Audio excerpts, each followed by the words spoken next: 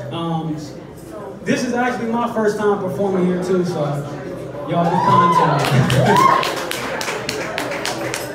me. This is for all the women in here. Men, y'all definitely need to hear this too, so please, lend me your ear for a second. It's called Phenominal.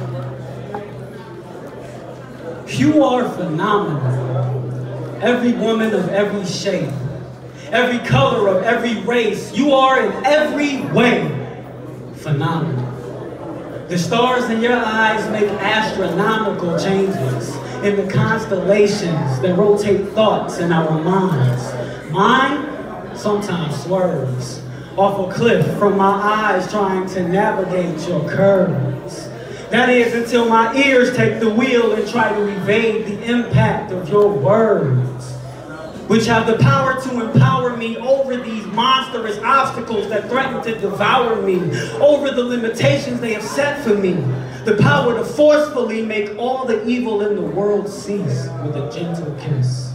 Hectically, I struggle against this, because the second I leave your side, I end up second guessing the person I just knew I was when I arrived, and not regretfully, but that just makes it more confusing.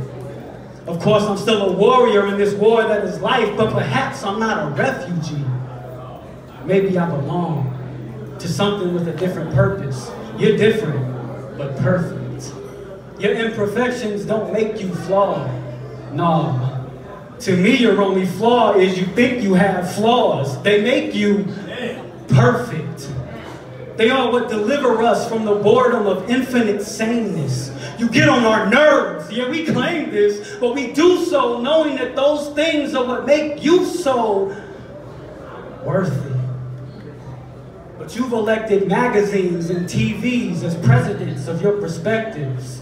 Now stereotypes decide who's who, and that's the truth, but who's truth?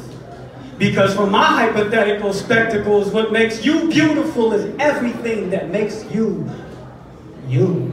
But sadly, some of you will leave still thinking you're just vessels for a baby that deserves to get paid a little bit for her efforts. Prostitution? No. Is it prostitution if all he did was buy you a car? The money for some clothes and some ice so you can stay in fashion for the winter? No. I don't think so. But I know that's not all you're meant to be.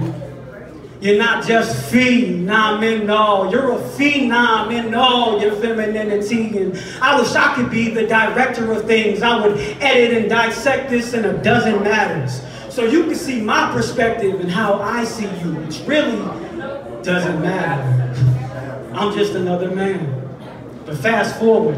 How do you think the woman sitting next to you sees you? Pause. Doesn't matter.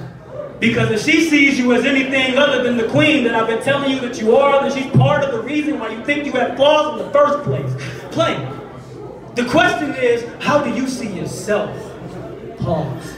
Doesn't matter unless you know who you are.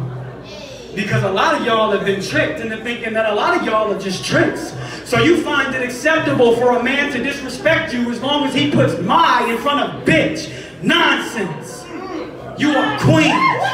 And anything said against this is the rhetoric of peasants who see with jealous eyes the regal beauty with which you shine effortlessly, who employ hate because their crowns have long since been forgotten, and who are afraid that it is visible that all they really want is to be seen and to make you invisible.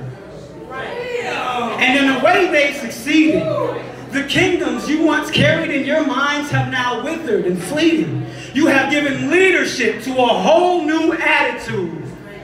So dawns the age of the bad bitch, who has savagely cut the essence of my royal women by the neck. And now my queens are on their deathbeds. And I don't know if they will live or if this is their last breath, but they're phenomenal.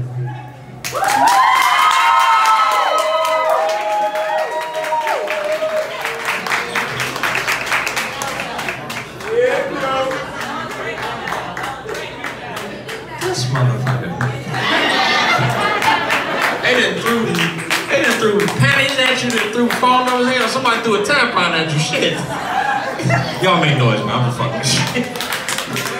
good stuff, man. That was real talk, though. I appreciate that, man. Y'all do need to be made it known that y'all are queens, man.